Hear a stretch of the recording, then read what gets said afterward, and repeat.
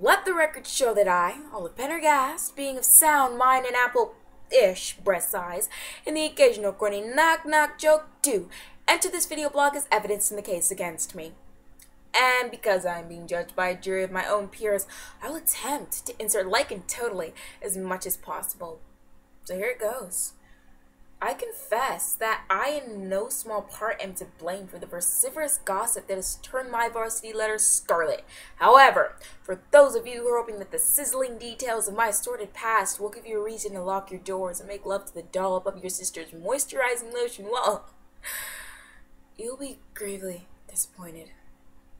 Look, I just need to set the record straight here, and what better way to do that than to broadcast it here on the internet. So, here it goes. Part 1.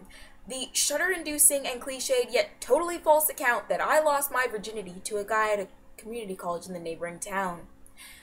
Let me begin by saying that there are two sides to every story. And well, this is my side. The right side. Like, totally.